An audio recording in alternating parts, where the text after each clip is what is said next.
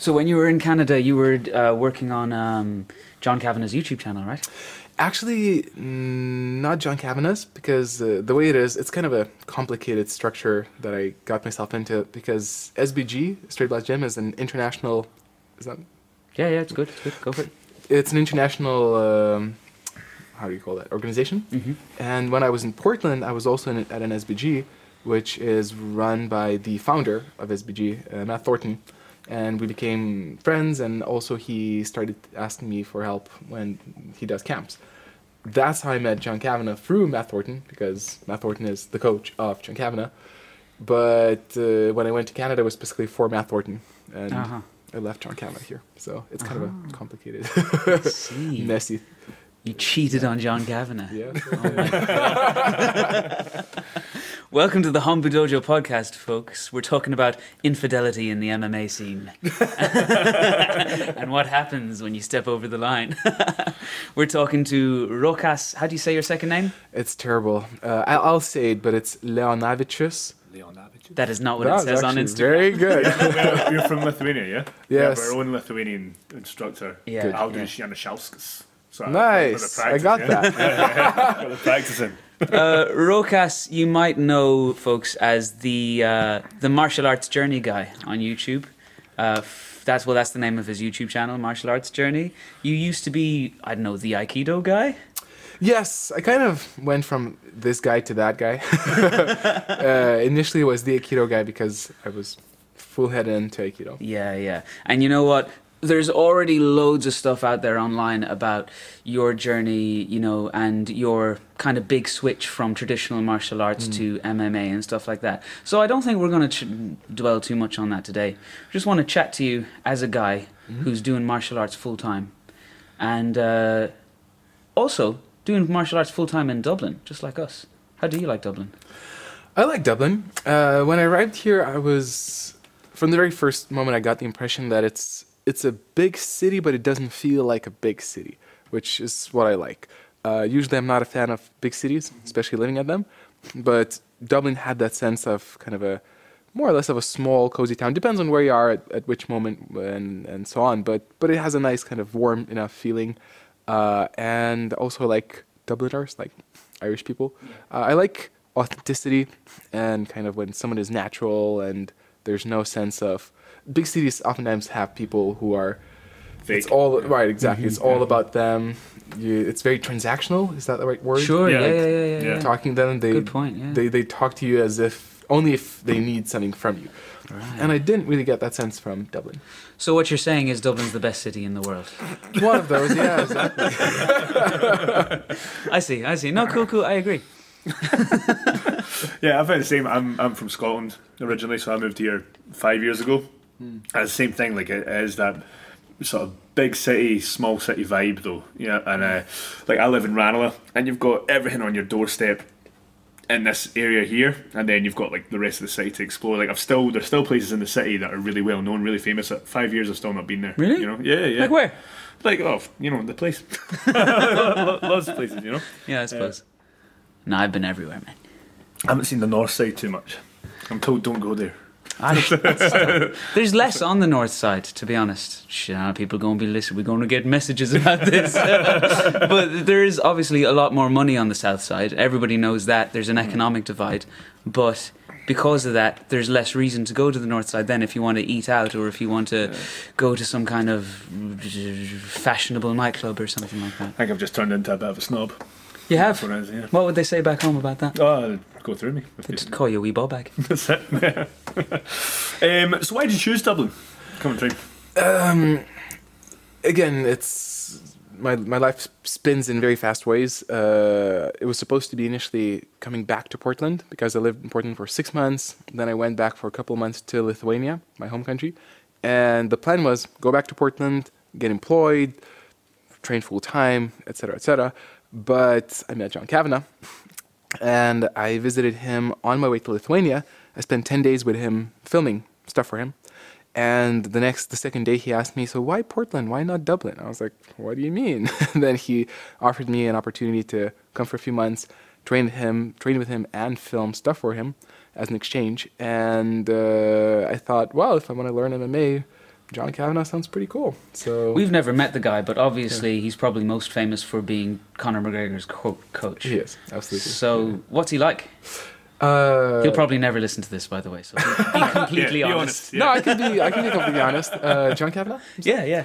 Not Conor McGregor. Have you met him? Met Connor a few times, but not like, on a personal level. Sure. So Just briefly, right? Just kind of, being in the same space. Cool. But John, he's very cool. He's very nice. Very humble, very simple, which, you'd expect someone of that kind of level of celebrity to be different, but actually, he's very simple, always wears sweatpants, doesn't talk much about himself. He's very simple, cool guy. Is he a good coach?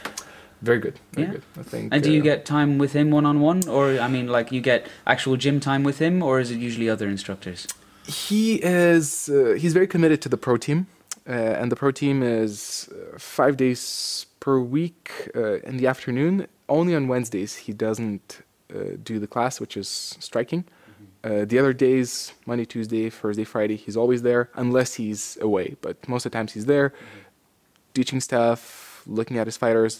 Very often he does supervised sparring, so it's like pretty much like a fight, just with extra gear and like 80% of intensity.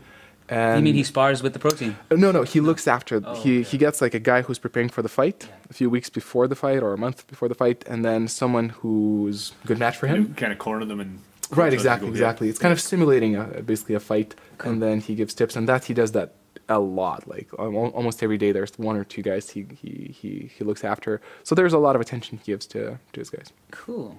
Yeah. So he's real hands-on, you'd say.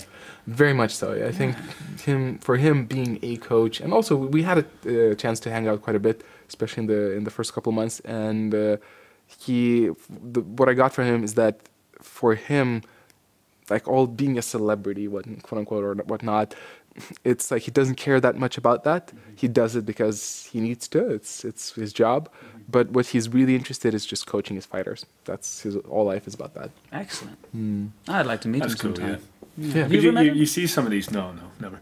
But you see some of these like coaches like in the MMA scene who try and attach their name to the star fighter from their gym and stuff, and try and build a name for themselves, But then you got you got famous gyms like Jackson and Winkle John's gym and stuff like that. But Kavanagh, I think he's kept his head down. He got the fame when he coaches Conor, but and Gunnar Nelson. But other times, he just keeps it quiet, and he just comes across as just a guy who's dedicated to that coaching lifestyle. Right, absolutely.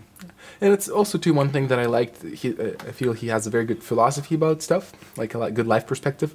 He's written a very nice book, Win or Learn, which is like an easy book to read, but a lot of good stuff in there.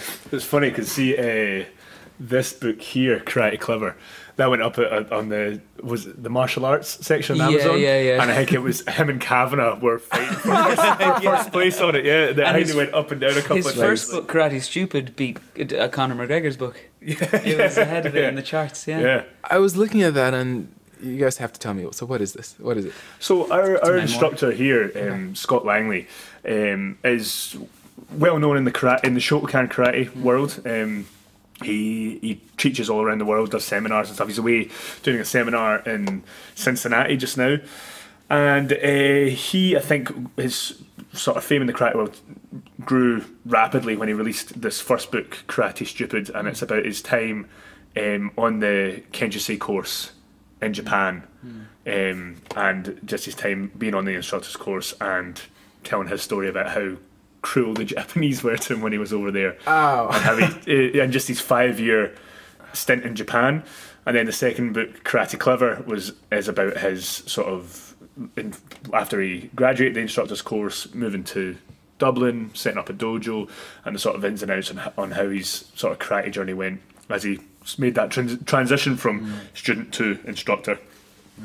Yeah, so it's it's a good read, man. You should check it out. The first one is all action, yeah, all fighting and stuff, and the second one is all intrigue, a lot of backstabbing, politics, a lot of politics. trying to juggle being kind of the student subservient to the Japanese, and then also becoming the sort of head of a sort of organisation in Now, Dublin if you're a and sensible UK. person like most people, you've no time for martial arts politics, and there's a lot of it in a traditional martial arts. But it's a good book. Did you ever encounter politics in the Aikido world? Very much so. I was Because you stuck your head above the parapet, didn't you? yeah. I obviously I encountered stuff already before, but I was though a very good student. I mean, a very good student in as a term, in the sense that I was very devoted. I didn't question things. I was just like completely a very loyal, devoted student, and that I believe plus creative worked a lot. And then I rose up to the ranks of one of the most important guys in the organization that I was at, and so I definitely got to see like what's happening from the insides. Also, too, before I moved to that organization, my first organization that I belonged to, also I was very close to the instructor. So I got to hear many stories and see the insides, and a lot of them were not very nice. Obviously, there were good things, but yeah, politics are There's always really people good. trying to vie for power Yeah. in every aspect of everything. In martial arts is no different, you know. No matter how much we pretend to be that warrior code, that Budo and stuff, it just It's very funny, people are specifically. people at the end of the day, you know. I really, especially these days, I'm trying to tone down my you could say aggressiveness, but or whatever word you'd use for I tend to go hard and heavy on Aikido, and I try to tone it down and kind of encompass, because there are good things too, obviously, but I'm trying to balance them out with all the negative impressions that I have. But with the Aikido, it's funny that one thing is funny is that technically it's the art of peace. But then when you look at the politics of Aikido, it's a complete mess, you know. Like every teacher is the best and whatnot. That's so. great. The karate is no different, you know. Yeah. Like, it's the exact same thing in the karate world. It's shocking. Like. And that book, the second book, has got a lot of that sort of political stuff going on in there. So it's a fun read, especially if you know who the names are all changed. But if you know if you know who the people are, it's That's what I was about to ask, because even these days when I make videos, like I was writing a script today for a new video, and I was thinking, so should I give examples about my instructor or not? Because I know from the past when I started questioning Aikido, and although I never used his name, like specifically said he did this, I spoke about him, like some of the things he did, and even like quite vaguely. But he took it very personally. Yeah. Like that I mentioned some of the bad stuff he did, and again, it was like nothing compared to what I could say. Yeah. But he took it very personally, and I was wondering, like, so how did your sensei navigate through all of that? It didn't go over well at He all. got kicked out of the organisation that he was in for writing that book. That first book spelled the end of his time affiliated with Japan. Oh, I like that. And the second book has all that story about how that happened. How he got kicked out. So the first one got him kicked out, right? The first one got him kicked out. Forced out, and then we should forced say. out. Okay. And he said he wouldn't. He said he wouldn't release it as a way of apologising, because he sent a copy of it to them. Oh, okay. And said this is what, because he didn't see the problem with it, but then it was taken very badly, and he got in a lot of trouble for it. And he said, okay, I won't release it. And then they stopped him from teaching internationally. They suspended him for 2 years, Yeah. so he couldn't do a grading, which was a big part of his income. He couldn't teach at official JKS seminars and stuff. These are all spoilers for the second book, by the way. And they stopped him from making a living, basically. Yeah. And after that, they then said he needed to. He was going to be suspended for 2 years, and after his 2 years was up, he had to compete in the World Championships and reprove himself and regain his honor or something like How that. did they justify that, though? They're wankers. I think it's that, I think they get away with so much because I think in the karate world anyway, people are so sort of in awe of, karate comes from Japan, therefore whatever the Japanese instructor says, the be all and end all. Yeah. They treat them, with that sort of like, oh, they're so superior and stuff like that, rather than treating them like, oh, they're still a human being. They still, they still have to think things out the way we think out and all that stuff. So, I think they get away with it all the time. That kind of behaviour, where they can just dismiss people and treat them like shit. Whereas Scott was just like, no, I'll tell you this, I'm leaving. That's it. Well, you had a video taken down recently, didn't you? It was, I did, and it was, in the end, it's a misunderstanding, which I Okay. tend to believe, but it did, I look at it both ways. So I always, when I do that could be like a fail, but it was 2 weeks ago. Oh no. No, but then the thing is, I always try to look at the mistakes I did, kind of seeing, okay, so what did I do wrong in that situation? And probably I did jump the gun. Like I rushed in and saying, okay, look, this is suspicious. And I try to be kind of, say, I don't know, political about it, but looking at it from both sides of the picture, saying that maybe this is not what happened, but I presume this is what happened. Yeah. And so I might have made that too quickly. But the thing is, I made that announcement that, okay, that the video got taken down for this reason. But the thing is, still the culture around all of that subject is so bad that it's so easy to believe that this is what happened. And even so, there's a chance that the reason that the video did taken down, and to give a background to people who are listening, it wasn't a negative video to the degree it could be, but it was critical about a certain video, like giving feedback to it, saying the good and the bad about it. And then it got taken down soon enough, and I thought, okay, this might be a case where people just can't take feedback.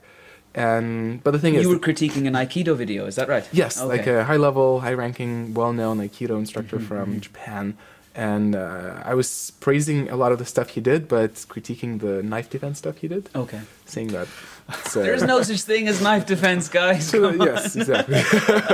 Well, the good one, like especially, I don't know, the best ones are the military guys who do it, or the special forces guys, and they say, first thing they always say is, somebody pulls out a knife and you're going to combat against a knife, you're going to get stabbed or cut or something. They always say it's not. I think you're going to get injured. You know.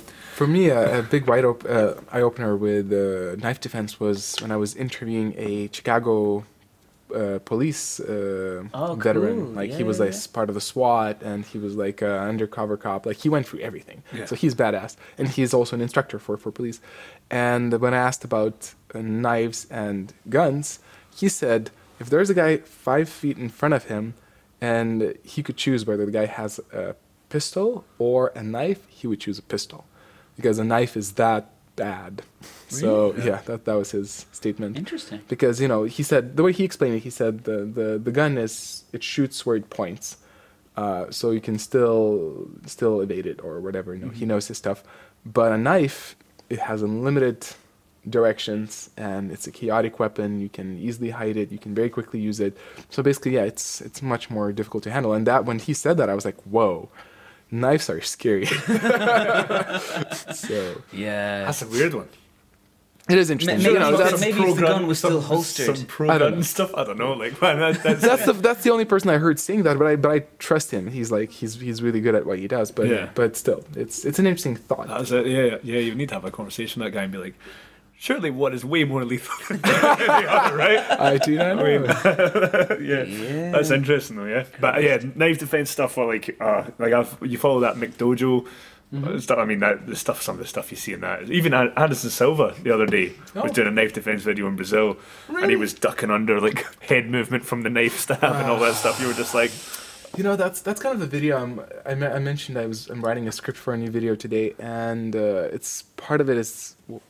That thing that you just mentioned, I'm talking about that, where when you have a black belt or a high level of recognized expertise in martial arts, either people start to give you credit for things you don't deserve. Like people start to consider like, oh, this, then like you're a black belt at this, that means you're a black belt at everything.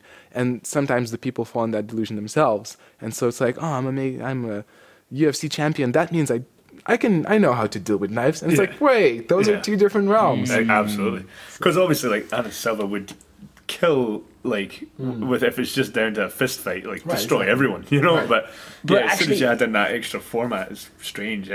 Yeah, and there's just one thing I wanted to talk about. We're having a chat and everything, but about you specifically now, because you just mentioned about how there's self-defense and then there's MMA, and they're completely different realms. So I know I wouldn't talk about your transition, okay, but you've gone from traditional martial arts to MMA, which is a sport. Yeah. Do you feel like a sports competitor now, or do you feel like you're just exploring martial arts? What are you doing? Yeah, It's a good question, and I'm actually on the fence, and this is the moment of transition because I was supposed to have a fight in like 2 weeks. Oh, yeah? But I hurt my ankle, and also too, it was like actually a compilation of things. But officially, that was the main reason, and it was the main reason. But also, I had to some traveling booked, so basically, I didn't have enough time to prepare for the fight, and I talked to John Kavanagh, and he said it's better to just postpone it. And I looked at the whole situation and I realized I started questioning myself. So should I aim for having another fight as soon as I can? And when I looked into myself, I realized probably that's not really my driving motivational force. I still feel I will want to have a second fight. And in the past, I thought, do I want to try to become a professional fighter? Like, is that the way to go? Is that my next step? But after training with the pro guys, spending 2 months training MMA full-time in a high-level facility, I realized probably that's not really what I'm looking for. I like it, and I think I will do it, but I don't think that my life is about that. I thought you were going to say that. Right. So based on what I know about you, I thought that would be your answer. Yeah. Right. So you don't want to be a professional sports person? No, even if I would have went for an attempt to go pro in MMA, I would have done it for the narrative, and that's how I describe it. I would consider that to be a powerful narrative for people to have as inspirational kind of story, like, oh, this Aikido guy turned 30, started MMA, became pro, but like to become a champion, I realized that's not feasible for me. That's on 2 levels. One is it's you could say too late age-wise, but also I looked a lot into what a champion is. Like, as I traveled and met various coaches, including John, I asked a bunch of guys, so what makes a champion? Like, what's the secret sauce? And the answer I came down to is it's a lot about obsession. Yeah. Like, those guys, that's all they think about. And that seems to be the universal kind of connecting tissue, that they're obsessed about it. They are always thinking about the techniques. They're trying to understand it. And I looked at myself and I realized I'm not that guy. I like training, I like understanding things, but I'm not obsessed. When I'm not training, I'm not training. When I'm training, I'm training. And I think about it sometimes, but I'm not like lying in bed and thinking, oh, what about this technique? What about that technique? I'm not like watching YouTube videos, tutorials, whatever. I used to do that with Aikido. With MMA, no. So I thought, if it's not really that much part of myself, so I think I have more power to influence people by being what I like the term you used, like an explorer, than trying to pretend I'm an MMA fighter. I see. Yeah. So, shit, what was I going to say? Shit. Oh, yeah. So, but I was having a conversation with a friend of mine just yesterday, and she said that kind of drive and obsession can certainly get you to a high level. Right. And she used the example of how there's a disproportionate number of psychopaths in positions of power, such as CEOs and politicians and stuff. But being that myopic and being that obsessive is never conducive to a healthy lifestyle. Yeah. And you can read Karate Stupid and you know all about it. Like, Scott nearly went completely crazy in Japan. Yeah. Because all he was doing was karate and getting beat up every day. And he wouldn't quit. So he used to vomit before he went into training. But it's not conducive to a healthy lifestyle. Yeah. And I think, well, what my friend was trying to say is that your mental health is the most important thing. Yeah.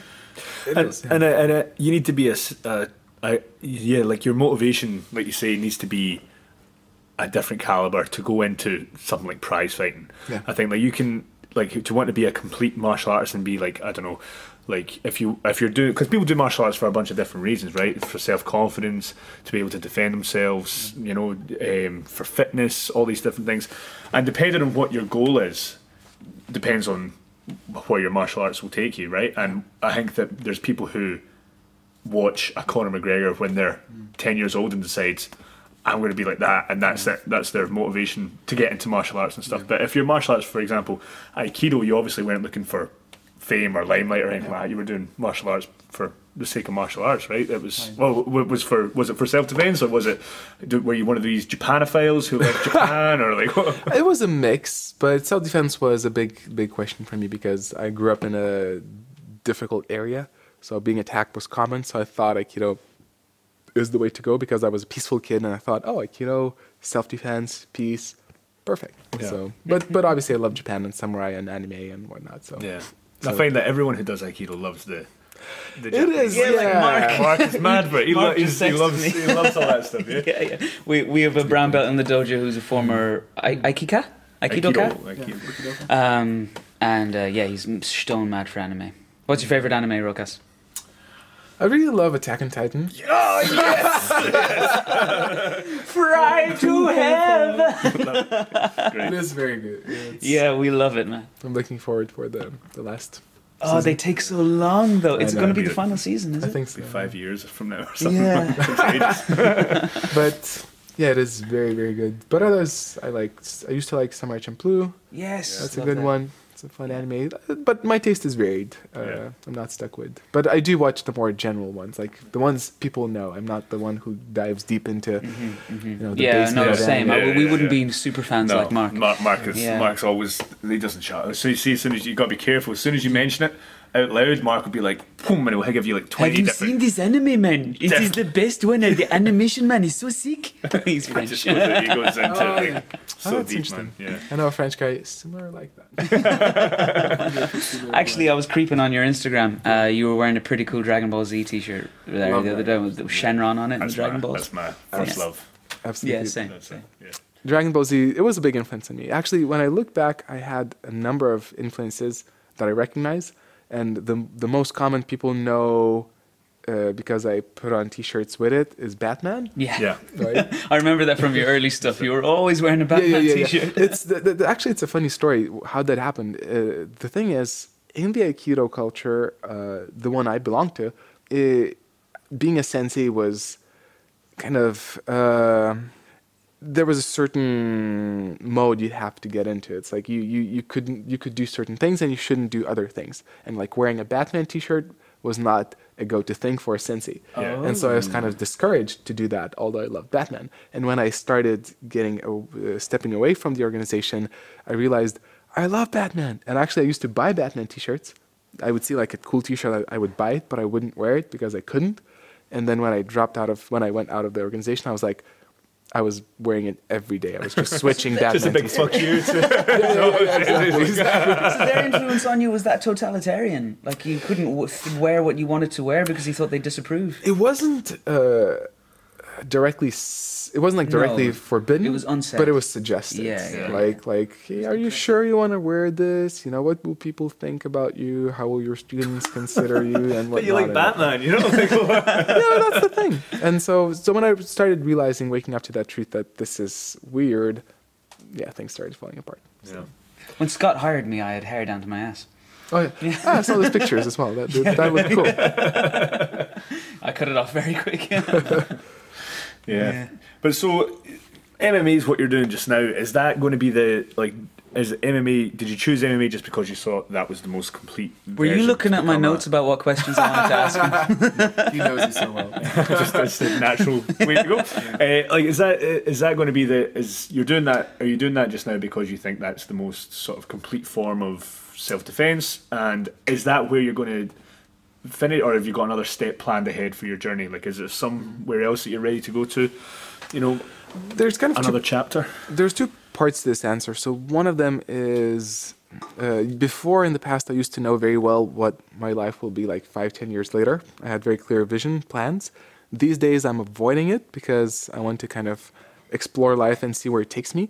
So I'm not sure exactly.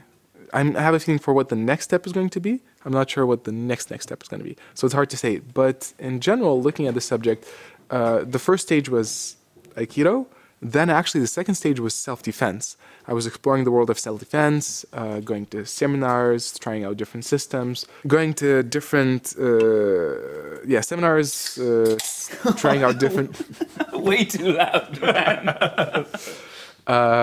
Trying out different systems and interviewing a lot of guys about that. And eventually I feel like I found my answer for self-defense. Not to say that I'm an expert or whatsoever, but I realized self-defense is so much about prevention. And it's much more about prevention than I knew, and much more, it's totally different from what usually I think traditional martial arts sometimes fall into that wrong assumption that self-defense is about fighting, and it's like So it's about if someone does this, you do exactly. But what about how My you get unbeatable there? 11-step sequence. Right. And if you know if you know the right theory, it's like 90% you're good. Yeah. One of, was it Rick that said this or Scott? Anyway, one of the guys we train with, he said, Budo, most people call it the martial way, but I think if you get deep into the etymology of it, go on, crack it open, I'll do mine too. There we go. If you get into the etymology of it, it's the art of halting conflict, or the way of halting conflict. So, and what Scott, our boss, says is best self-defenses don't be there. Yeah, absolutely. Yeah. When I realized that, and I went through an instructor's course for Spear. I don't know if you heard about that system. Yeah. Yeah, really It's a good one. Actually, I went there. I went to the course in Scotland. When was that? Edinburgh. Edinburgh. Edinburgh. The best city in the world. Yeah. It was, No. I said yes. There you go. It was a very nice place. I was impressed by it. Usually, I'm hard to be impressed by cities or whatnot, but Edinburgh was like, wow. Anyway, but yeah, so I went through the course there and did a lot of investigation, and by the end of it, I did a couple of more months of exploration in that, and I realized, yeah, I know most of what I feel I need to know, but I realized I'm still not a capable fighter. And when I looked back, it was funny to realize that when I was a teenager, I actually wanted to know how to fight, and I actually wanted to compete, at least to a certain degree. But that was suppressed in me by the Aikido community, because it's about non-competition, and that's considered to be brutal, whatnot. And when I saw that MMA is, Brazilian Jiu-Jitsu and MMA is a different culture than what I was led to believe, that it's actually, to a degree, it's actually a healthy community. It depends. Obviously, there are bad cases, and hitting your head is not a smart way to go. But the way a lot of individuals that I met who are doing Brazilian Jiu-Jitsu or MMA actually are nice people. And so I was interested, okay, so what will happen to me if I go through this? And the confidence that I am gaining from MMA and just the knowledge, it's kind of a weird thing to admit, but realizing, I think every guy imagines himself like, what if this guy would attack me? What I would do, and if I would handle myself. And with the Aikido, I always had doubts. I was like, inside I knew that I'm not confident. With Brazilian Jiu-Jitsu and MMA, hopefully it's real, but I tend to believe it is real because you're getting used to fighting guys who really know how to fight, and then when you imagine yourself fighting against somebody who doesn't know how to fight, you're like, that's not so scary at all. And that's a nice feeling to have. And so I kind of challenged myself to reach a level where I could handle good guys in Brazilian Jiu-Jitsu and MMA, just to feel like I can do it. But I don't think like that's going to define me. Yeah. What you're talking about isn't unusual. Most people probably won't acknowledge it. But what I've read is that if you study body language, when a man talks to a man, there's always things that they're doing which signifies that there's a threat of violence. Yeah. Even if it's two blokes in the office at the water cooler or something. So there's things that they'll do, there's ways that they'll turn, there's ways that they'll hold their arms or their hands that implies that there's a threat of physical violence. It's that alpha male stuff, yeah? Yeah. I sound like Jordan Peterson as well. No, but like Dawkins was talking about it on Joe Rogan the other day. It's like that alpha male stuff. It's like you're always programmed to like, I'm the one that will get all the mates. But what I'm afraid people will pick me up as saying you got to be the alpha, or you got to, it's just acknowledging that it's there, and that there is something primal, and it's normal to look at other men and say, how would I come off against that guy? Yeah. Especially if you're a martial artist. Come on. I think so, yeah. Yeah. And especially if you've had, like you're saying, you've had experiences of being attacked and stuff, like if anyone listening who has, like, you're always, once you've done that, it's always in the back of your mind, I think, like forevermore, when you've had an experience like that where it's like, okay, if you're sitting at the bar and it's like, okay, if something kicks off here, what's going to happen? Like, what's going to happen? How am I going to deal with it? And I think that's the beauty of martial arts, is that martial arts is so tough, it makes everything else easy. And those situations, like again, situations back in Scotland where, you're at the end of the night, you're drunk, coming out the nightclub or something, and you see people mouthing off, and somebody comes to you, you're so like calm. Yeah. compared to everyone else is like, you know, getting all chesty and, you know, shouting and stuff, and you're just like, mate, I'm going this way. What way are you going? Okay, I'll go the opposite way. It doesn't matter, I'll leave you. Or if somebody bumps into you in the bar or something, it's like, and they start on you, it's like, I'll buy you a drink. Come on, I'll buy you a pint, rather than escalating things. You know, if it's all you about prove yourself de-escalation. in the dojo every day, you don't need to prove yourself in those circumstances. You could have the confidence to know, number one, if shit kicked off, you'd be all right. You could handle yourself. And number two, shit doesn't have to kick off if you calm the situation down and you've got nothing to prove, because you proved yourself this morning when Scott kicked you. And you didn't crumple up and cry. That's it. Very, very true. And for me, I did consider the whole, especially living in Portland. Portland is very, they call it progressive. So the whole toxic masculinity, feminine versus masculine is a big subject. It's a very woke city, right? Oh, sorry? A very woke city. People are kind of like woken up to social issues and stuff like that. And Almost, I wouldn't even say too much. Wouldn't even say almost. It's too much. They do it too much. The bloody PC brigade. I think they don't have real problems in their lives, so they're looking for problems which, you know, are not always important to look at. But still, that obviously influenced me, and I thought about that whole masculinity, toxic masculinity, and even that like toxic masculinity was addressed in me when I moved to become an uchideshi in the Aikido community. That was addressed, like it wasn't named as toxic masculinity, but I was getting into trouble because of being too toxic masculine. Oh my god, cool. You should you should put up a video about feminism and Aikido. I actually thought about it. And now that you say it, I wasn't sure if I should do it, but now that you said it. Yeah, definitely. Yeah, we tried to do it on our podcast. Yeah. But we didn't have any women on the episode, so it didn't go down too well. We were just like, women in the dojo, man. What do we think? We did state multiple times, as men, we're not saying we're experts. This is just our observations. You know, yeah.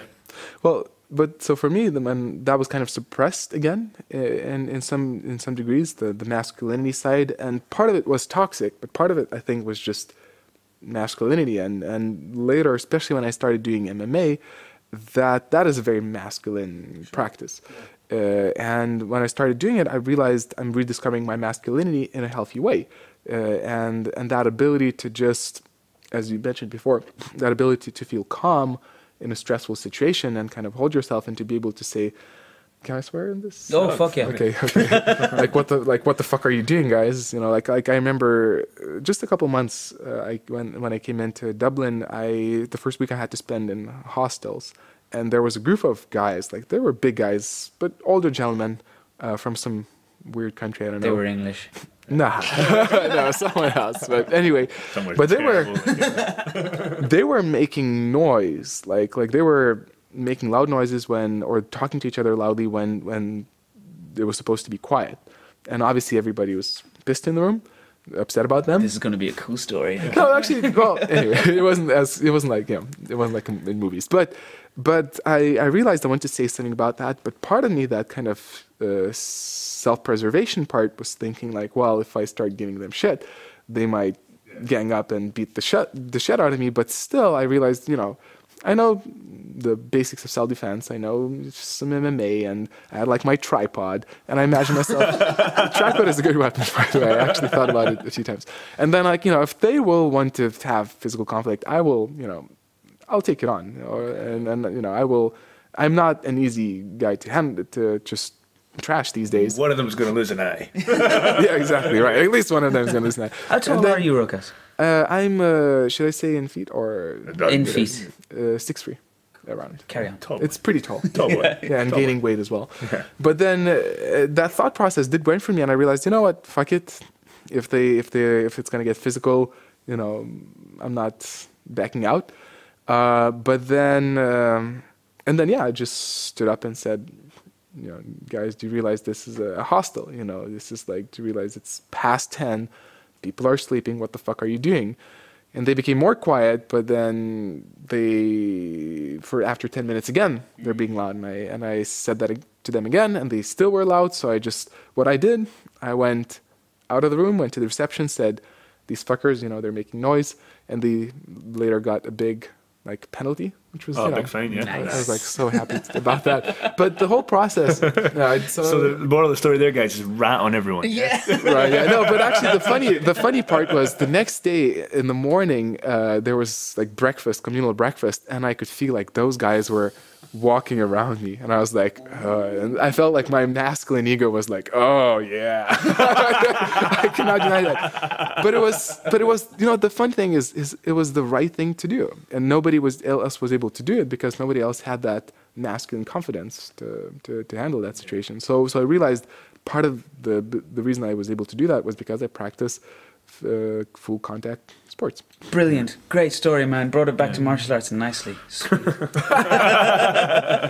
So Cool. So you've trained with, or you've at least spoken to a lot of pretty famous people. I was a big fan of your Peter Constantine video. You've talked to Jesse Ankamp a good few times. Yeah. You've met with his brother a good few times. You were training with him in Dublin, were you? Oliver? Yeah, actually, when we met, I was in Stockholm filming stuff for Jesse, and got to know Oliver, and he always wanted to go to SBG, and I said, you know what, I'm going to be there at that time, and he had vacation, so he came down, and for a week we just trained and spent a lot of time together. So. And you've talked to Ian Abernethy? Yeah. Anybody else I should mention? There's some UFC guys these days, but it depends on who you're interested in. So. Oh, Ross knows a lot more about UFC than I do. Yeah. But I don't know much either. Have you got any? So what I want to ask you is, have you got any sensei moments? Now, Ross and I experience sensei moments with our senseis from time to time when they say something which makes you stop in your tracks and go, "Whoa!" Not only is that a good lesson about karate, that's a good lesson about life.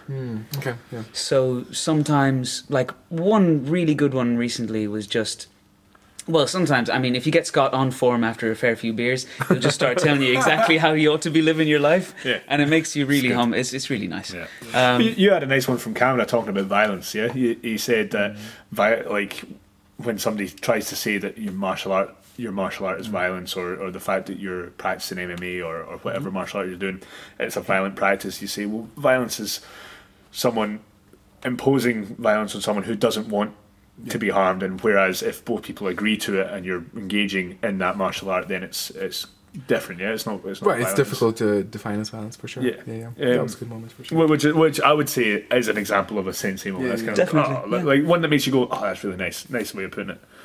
You know? Can you think of any sensei moments to tell us about? Take your time. I think I had plenty in a way. Like I'll bring it to a quick background story. So, which was kind of an interesting twisting point in my life where I was doing this walk for like a 200-kilometer walk.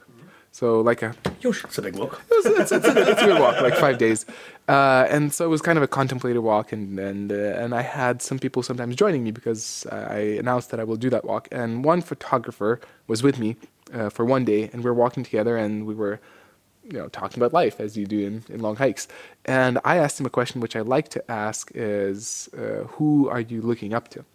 Like who's the person that's your role model or you're taking inspiration from? And he said, oh, there's too many guys, and he gave me some examples. And without me thinking about that, he asked me, so who's your guy? And I realized, because that day I was still mainly focusing on Aikido. I was slowly getting out of it, but I was still an Aikido guy. And I realized that there's no one that I'm looking up to. And in the past, that was a huge thing for me, to have someone that would be a role model for me, that would inspire me.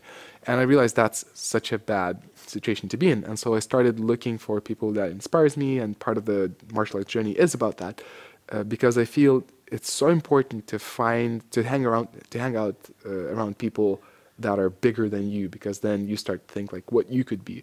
So for me, that's a huge part. And during the past couple of years, I was lucky to meet a lot of people with great achievements, and I feel part of it is becoming you're kind of, as much as I hate to say it, part of me started becoming used to it. It's like you always have these conversations, and everyone is so wise, and you're kind of like, okay, this is normal. And then you go to a bar with people you don't know, and they don't think much about life, and you're like, oh wow. Not everyone is, so interesting. Not everyone ponders their path up the mountain. Exactly. So I think part of me is just taking it all as a single experience. So it's hard to single out one thing, but when if I have to, one of the major You have to. I have to. One of the major moments when I had was with Matt Thornton, the founder of Straight Blast Gym, which I consider to be one of the most influential talks I had ever. Plus, it's recorded, and he said, a lot of guys I used to ask, what was their advice for me as an Aikido guy trying to make it efficient, because that was the stage I was in. And most of the people would say, oh, do a little Brazilian Jiu-Jitsu, do a little bit of boxing, do some cross-training, learn some self-defense, whatever. And Matt, he's a stoic kind of guy, very straightforward, doesn't talk about things he doesn't have to talk. And his answer was, I think you should quit Aikido. That was like as straightforward as that. And that caught me off guard. I was like, what is this answer? But then he started explaining it. He said, life is too short to do things you don't, that are not the most useful to you, or it's like life is too short to do things which are not getting you as quick as something else could to the place you want to be at. And he spoke more about that, but that idea of life is short and I shouldn't waste time, that was always an idea I embraced, but I never thought about it in martial arts. And when he said that to me, it really clicked, resonated, and a couple months later, I closed my dojo. So, yeah. Sweet. Wow. Yeah. And it's all his fault. Yep.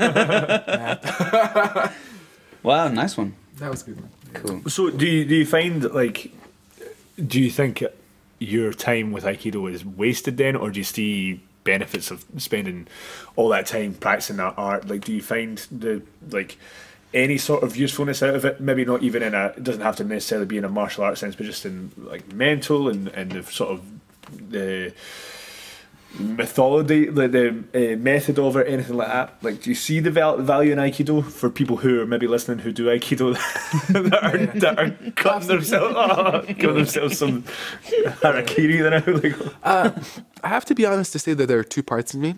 If I would try to pretend to be wise and, enlightened, I would say, oh no, of course, everything is for a reason and whatnot. But if I'm honest, part of me does feel like, oh crap, what if I would have done functional martial arts earlier? Or what if I started questioning things earlier? Another part of me does realize that if I wouldn't have went through that path, I would not be where I am now. That's kind of that's my defining narrative. That's my defining experience. The fact that I went for Aikido and I was so deep into it that when I went out of it, I do have these days insights which you can't really have unless you went through this journey. And the fact that it's recorded on video, how I went through that process, it's very unique. Yeah. So I'm lucky that I went through that in that way. So I appreciate that part at the same time. In terms of what I took out of it, I admit that a lot of the mentality, there's obviously bad mentality that I had to shed, which was a difficult process. When I fell out with my instructor, my main Aikido instructor, he was like a life coach to me at the same time. And it was a difficult process because it was all like a mixed bag. And I was like, so naturally I felt like throwing away the whole thing. So the phrase of throwing away the baby with the bathwater, that's what I did initially, because I was like, this is disgusting, I don't like this. And I threw it away, but I started looking at it and realizing some of the stuff he said to me, some of the stuff I learned from Aikido in terms of life perspective was good. And I still apply it to today. It took a long time to kind of separate the good from the bad, but by now I realize, a lot of the things like kind of it depends on also which school you're at in terms of Aikido, but the one I was at, we spoke a lot about the flow of kind of being at the right place at the right time, of being in sync with life, and the founder spoke about that too, kind of being feeling that you're part of the whole and that there's a greater reason for your life, that it all has a meaning. All of that stuff, I feel had a very positive influence on me. Sounds kind of Taoist.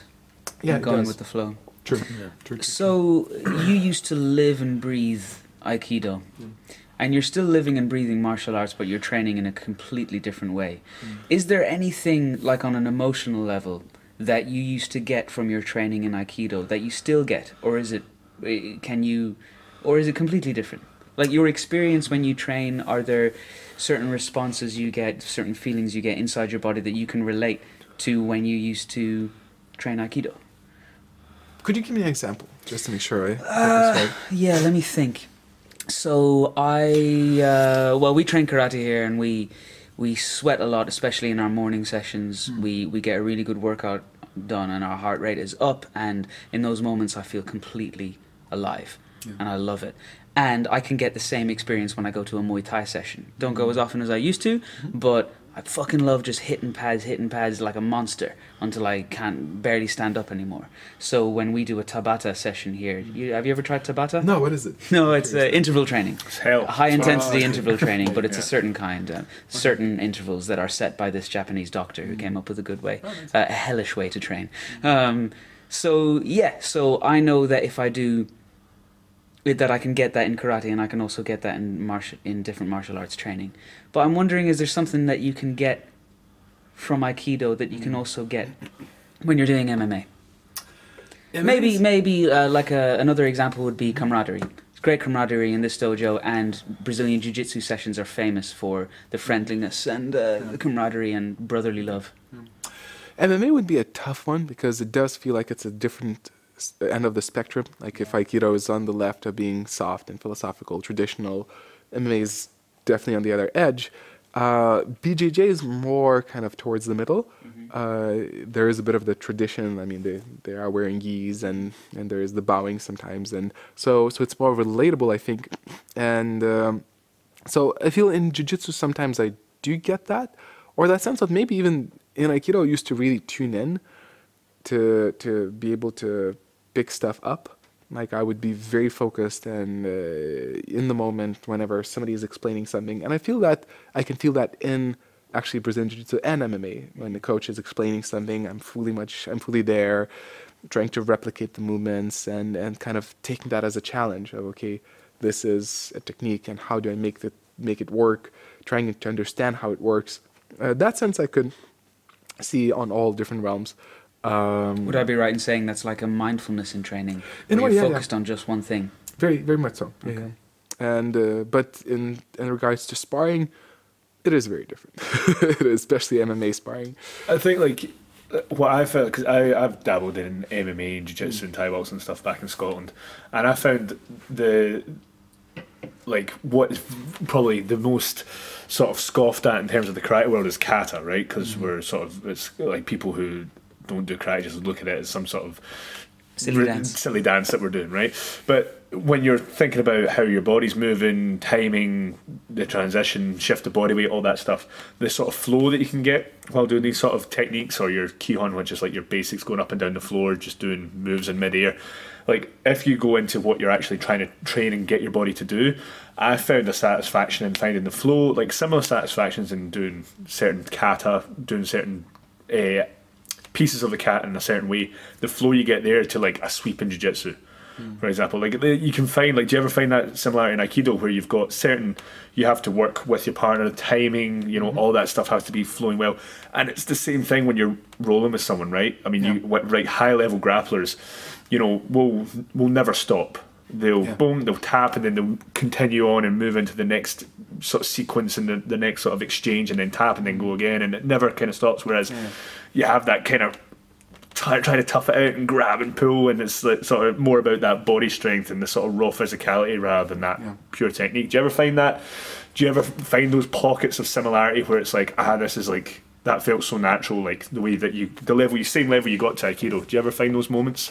Yeah, very much so. It is somewhat different, but because again in the Aikido the pressure is not as evident. I mean the resistance level, but that sense of flow is there. And also another thing you reminded me is also the ability to let go, which I would presume probably everyone when they start Aikido, part of them is upset about the fact that I do the technique on you and then you do the technique on me. I remember when I started as a teenager, I was like, so if I'm better, why would I let you do the technique on me? It's like, what the heck is this? That's great. Yeah. But then eventually I eased into it and I realized, okay, it's when you sometimes win, you sometimes lose, and it's important to share the dynamic. Why would I learn to fall? Yeah, exactly. No one's going to throw me. Exactly. It's like, I will beat anyone. But part of Matt Thornton's teaching is, and it's kind of a universal Brazilian Jiu-Jitsu teaching too, is that losing is an essential part of eventually winning or learning. And Brazilian Jiu-Jitsu is famous for the fact that you have to tap out 1,000, 10,000, if not 100,000 times before you get to a black belt. It's impossible to get to a black belt unless you've tapped out thousands of times. And if the people who have a hard time with it, especially big guys, and I heard numerous stories about that, where they're spazzing out, they're always tense, they're always trying to win, using their weight and power as an advantage. They're learning very slow. They're very bad, right? They're very bad students, and it takes eventually some of them, if they keep up, they break down and they realize that and they switch. Yeah. But it's just it slows their process dramatically. And I feel for me, having been in the Aikido mindset of win some, lose some, that it did help me out a lot in both Aikido and MMA. Like MMA is also a tough game because, again, there's always going to be someone better than you, and you will always find someone who will kick your ass, and that can be a demotivating factor. But if you realize, okay, this does not define me. I lost against this person, but if I would fight against this person, I would have the upper hand, or sometimes you do. And having that mindset helps to kind of keep consistent and also be open for lessons. Yeah, I think it's that like self-awareness is really important in terms of training, no matter what martial art you're doing, right? Because again, being self-aware that there's going to be eventually, if you're muscling through techniques on the mat, there's going to be someone who's stronger than you and has the technique, and it's not going to make the difference. And I think that when you have someone like my experience when I was doing MMA back in Scotland, I was like I would always go against bigger, heavier guys who would have the strength and the technique on me, who'd been doing it for much longer. So I was tapping all the time, but I would always just be like, okay, how did you get me? What could I have done to stop? I would always ask, how could I have saved myself from that there? And they would always help you out and stuff like that. But whereas if you take it personally, like you're failing rather than just learning, like it's a lose-lose, right? You're not getting any benefit from tapping, whereas tapping can be, again, the best way to learn, like you're saying, Absolutely. Yeah. Something we meant to ask you earlier. Mm-hmm. How are the dogs? Good question. So there are 2 dogs, 2 huskies, which used to be part of my channel because especially I used to let them in the dojo. Yeah. And that was a controversial subject because not everyone is happy of dogs being on the mat, but actually the students, initially I was thinking, should I let them on the mat or not? But then the students would always like, oh, come here. And I was like, okay, this is like useless to fight. So eventually they were on the mat and they were in the videos and sometimes in my vlogs. The thing is, as you probably know, some people know already, I'm not with my partner anymore, the girlfriend, the wife that I had. So we separated the dogs. She's taking the black girl, the black husky, and I'm taking the white guy. Now he's back home with my parents because, I travel too much these days and I didn't take him. But when I'm coming back to Lithuania in a couple of weeks, moving to the capital, Vilnius, I'm definitely planning to take him with me. And one of my dreams is actually might be difficult to do it right away, but eventually to have him travel with me. Oh yeah. So that'd be cool. The martial arts journey dog. Yeah. Man. Cool. Even cool. Batman had a bat dog for a while. And what are their names? So the girl is Inaya, which means benevolent in. Oh, sorry, my nose. Which means benevolent in Sanskrit, and it really fit her for most of the time until she got her brother, and then she became a bit more kind of pissy. But the guy is technically it's Grinch. The Grinch who stole Christmas. Yeah. In Lithuanian, it's Grinchus because we add us to the end oftentimes. But his name is Grinch because he was born unexpectedly during Christmas. And he ruined the Christmas of the people who brought him in. Yeah. And the name suits him. He's a bit of a wild, funny dog. Nice. Yeah. Cool, man. That'd be great if you could bring your dog with you on your martial arts adventures. That'd be really nice. That's what we need, man. A dojo dog. A donkey. Dojo donkey. Come with us to Italy next year. Yeah. Actually, Jesse and Oliver, I visited them in their dojo in Stockholm, and Oliver has a dog. Uh-huh.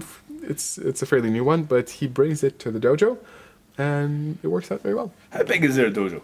Is it huge? It's not. No, it looks It's way bigger than I thought. Yeah. Because it's 2.5 floors. Like the third floor is like an office, but the second floor or the first floor, it's big enough. But then you go to the basement and there's a huge hall. You've not seen it on there. YouTube. Yeah, but you know how It's you hard Don't to really have a say. sense of how big it is. It's definitely big. It's not huge, but it's a big dojo. bigger than this dojo anyway.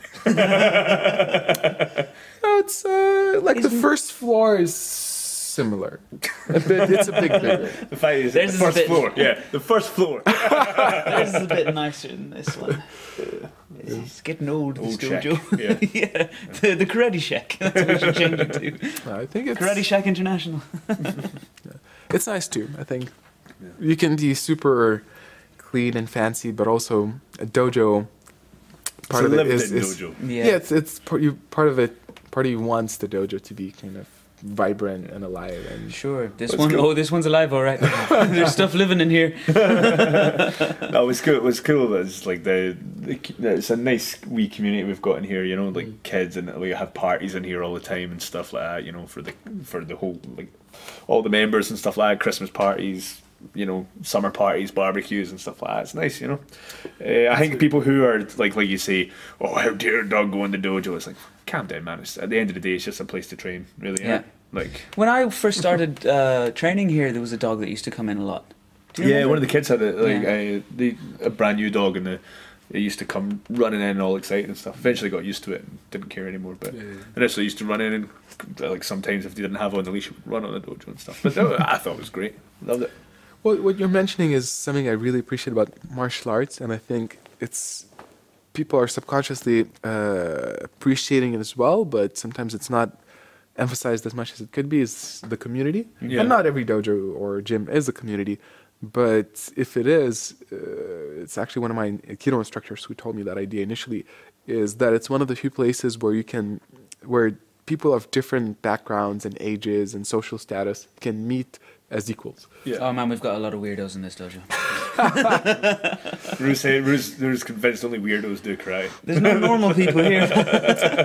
Ian Abernethy was kind of pointing to the same thing. Yes, I told you. He said Only you have to weirdos. be a bit Only crazy to dorks. do karate. Yeah. Weirdos. But then it's great to have a place to get together. Yeah, true. Rue's got a great Ian Abernethy.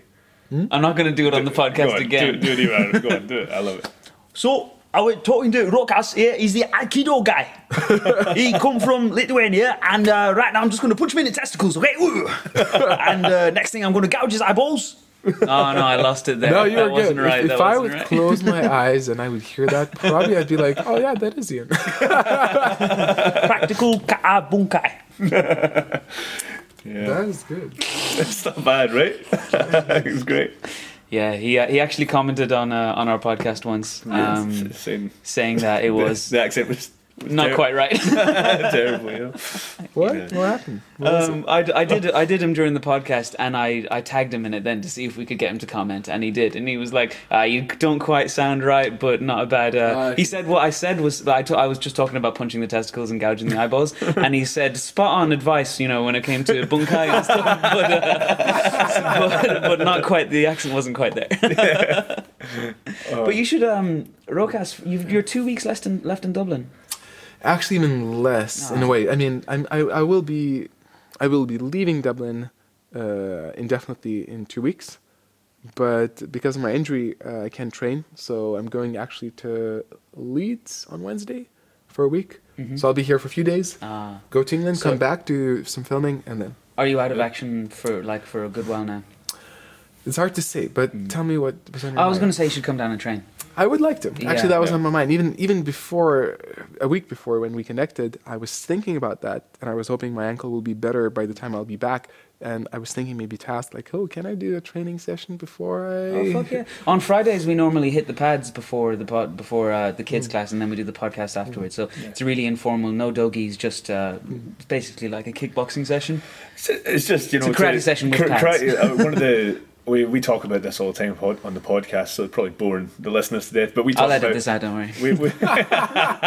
we talk about how the one of the biggest strengths in karate is the amount of kihon we do, because it trains our body, coordination, everything like that. But it's also the biggest weakness because we never actually put it to the test enough. And what's good is Scott Sensei, like, he's very aware of that, and he tries to get rid of the misconceptions in karate as much as we can, and he's installed it in us who teach for him and stuff. So I started bringing people here on Fridays when there's no classes on, and just said, let's just get the big gloves on, shin pads, mouth guards in, and just no rules, just obviously like No rules. no rules, just like Kai gouging. just like obviously nothing stupid, but let's just spar like for like a little bit more realism and see how well the techniques hold up under that pressure. The same sort of thing you're doing, but to a much lesser extent. No, but I feel that's a really good approach, because, and I think it doesn't even have to be done much, but just for me that was the kind of shocker. There's a bit of misconception on how I approached the initial Aikido versus MMA video. Some people believe that I went there expecting my Aikido to work, and that wasn't the case. I knew that it'll fail, and it'll fail dramatically, but then I didn't expect it to be. It was like I expected it to be bad. It was even worse. Right. But then the worst part was I didn't expect myself to flinch that bad.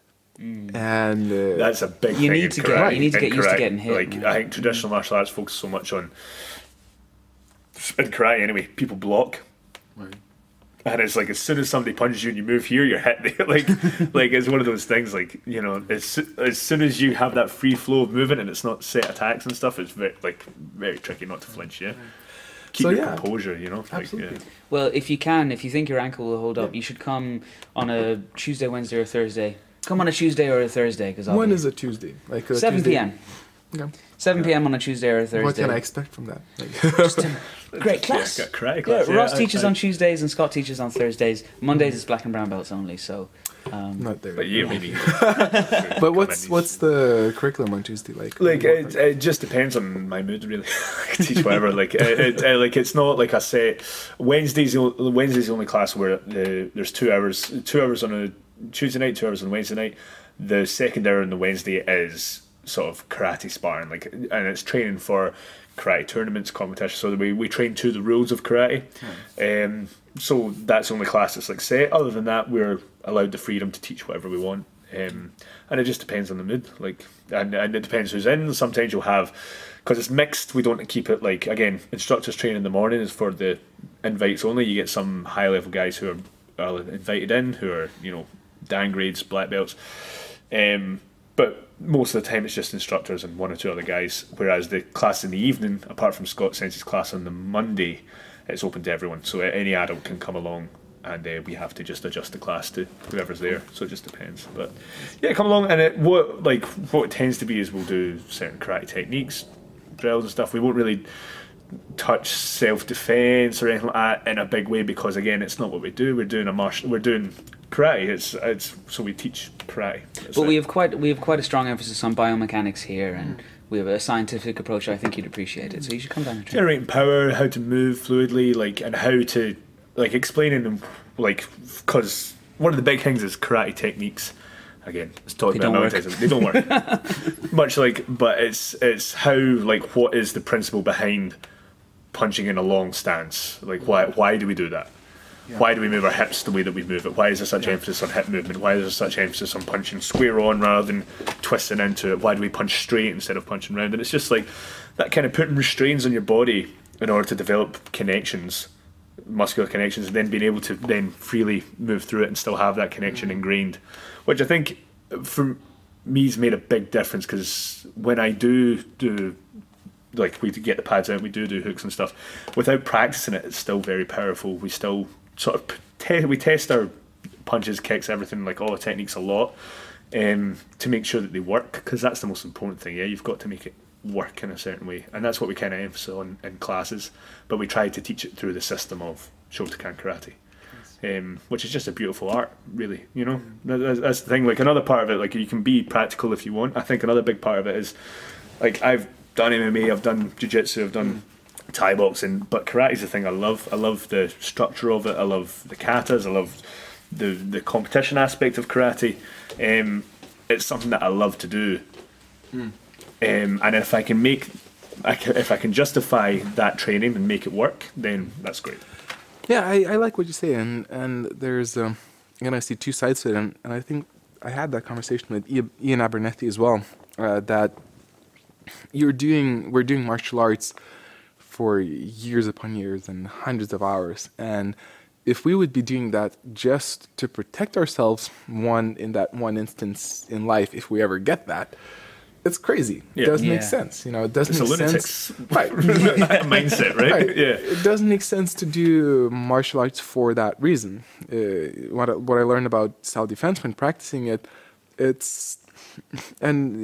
idea also comes from Tony Blauer, the founder of Spear, where he said that self-defense, or the way he teaches self-defense, it's like the first aid kit, or like the I don't know how you call it in English, when you see in movies when somebody dies and you shock CPR? them. Or defibrillator. Or like a CPR. Yeah. You don't need much time to learn that, and it's not going to make you a doctor, but it can save someone's life. Right. And a lot of self-defense is about that. You just go for a course, like a solid course, a week, you learn the basics of the psychology, of the dynamics, of the body dynamics, and that'll make you so much safer in everyday life.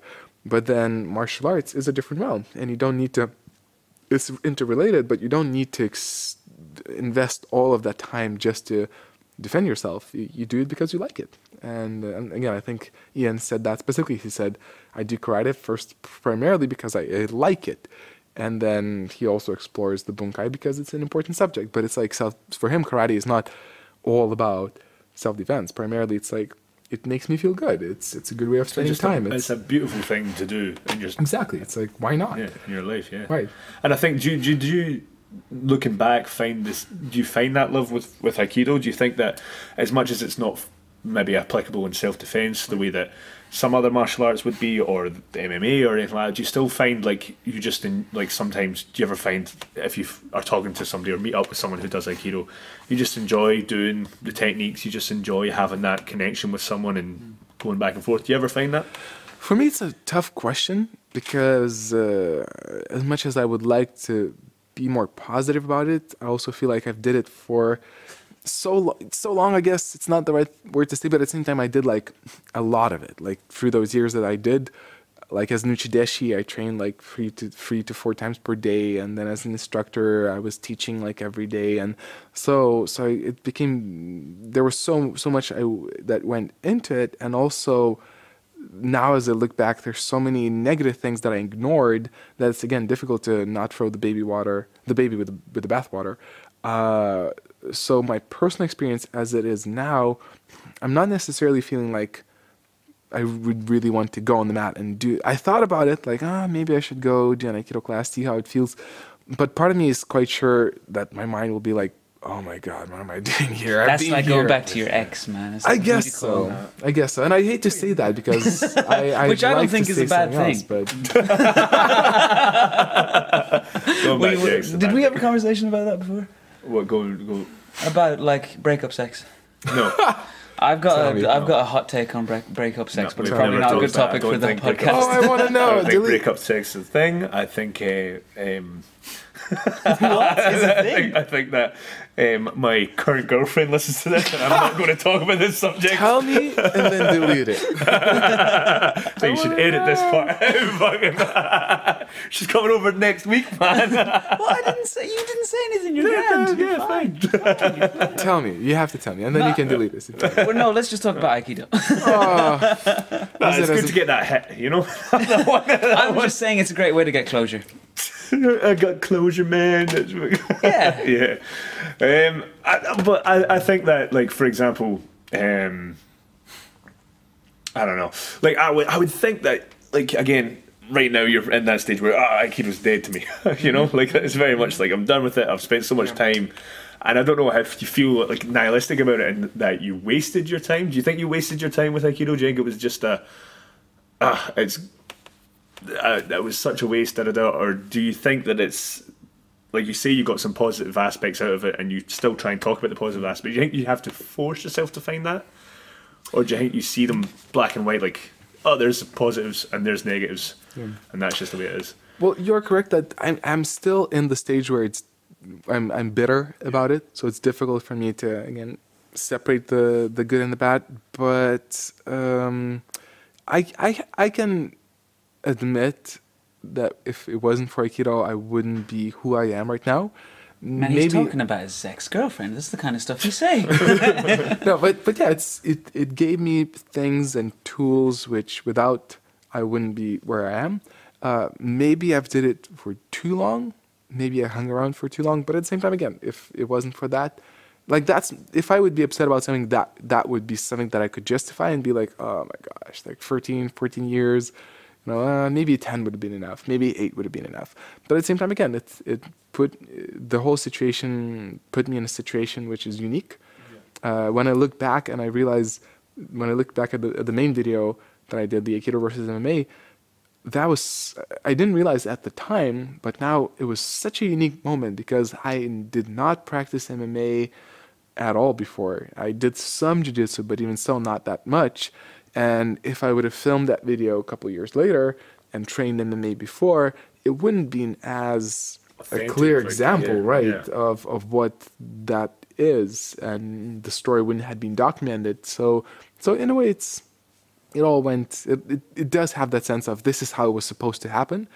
On the ego level, yes, part of me is upset about maybe I've stuck around for too long, but I can't also. I can't blame that either. I mean, I can't be upset about that too much. It's just part of the journey, right? Exactly. That's it, yeah. Guys, it's that time. The main subject. Time to talk about the fails of the week. Fails of the week. Will I go first? Go on then. Because I got one. It's my arm. What's wrong with your arm, man? So oh, Jesus Christ! basically, my arm looks like I'm becoming a zombie. 3/4 of my arm is covered by the biggest bruise I have ever seen. Definitely the biggest bruise I've ever had. I was sparring last Friday during our heavy session that we do with the gloves on and yada yada, that we always talk about. And I was, my brother is a kickboxer, so he and I were sparring, and I went in for a body shot with the right hand, and at the same time he lifted his knee for a kick, or maybe he thought I was going in for a kick because he wanted to check it. And his knee, and my bicep just crashed together with the force of my body weight and his body weight going in at the same time.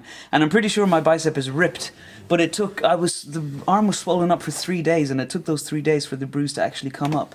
And there's just so much blood inside there. Look at that. On the upside though, your arm looks great, man. You're swole as fuck. Look at that bicep. My bicep. Your right hand is double the size. Right arm is double the size of your left leg. It looks pretty great, man. If it wasn't all purple and green, it would look really good. Let's get some foundation on that, yeah? Yeah, so this, I've been out of training since Tuesday because my arm has just been too fucking sore and I feel debilitated. Wasn't even able to sleep. Massage it. Come on. No, man, stop. No, higher. Higher up here. Yeah. There it is. Can you feel that? Oh, it's like, ooh. It's really hard, isn't it? Feels like cartilage, man. That's disgusting. I'm pretty sure the bicep is ripped there. Ooh, yeah, it feels bad, yeah. Yeah. So, what was I saying? It's bad, yeah. But yeah, I wasn't able to sleep the first 2 or 3 nights because it was just too sore.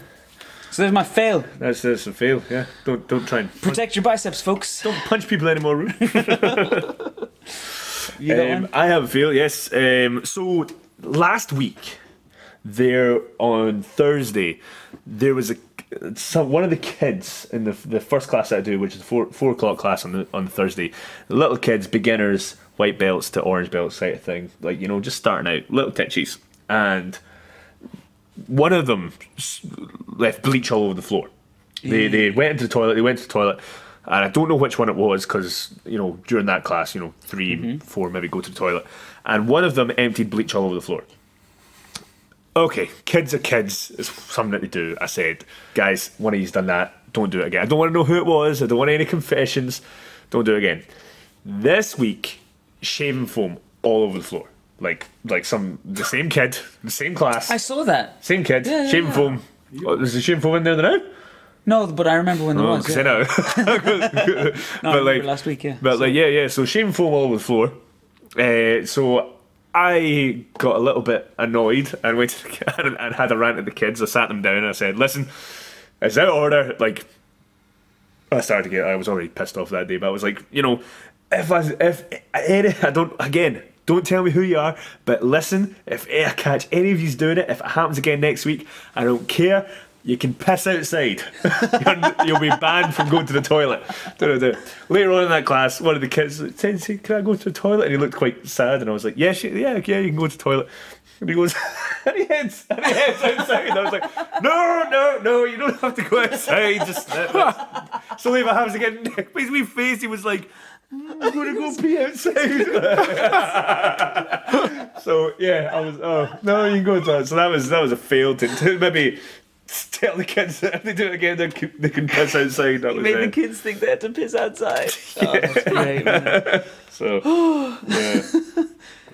There you go. Rokas, your turn. Rokas, go on. It has to be last week, right? This No, you can. come on. This This is your one. It was last week. Yeah, it was this. It was the Pretend fail it of was the this week. I could give a couple like last week, but there's like if I think like what's the biggest fail I really felt bad about in the past few weeks. Do it for the listeners, man. Okay, I'll do it for listeners. So the first couple months that I arrived, or month and a half that I arrived to Dublin, John Kavanagh was kind enough to let me live at his place, and anyway, so yeah, it was a big fail for me, I had, where did I go? I had a trip. I think I went to Lithuania or whatever. I don't remember, but I went somewhere. I had a flight in the morning.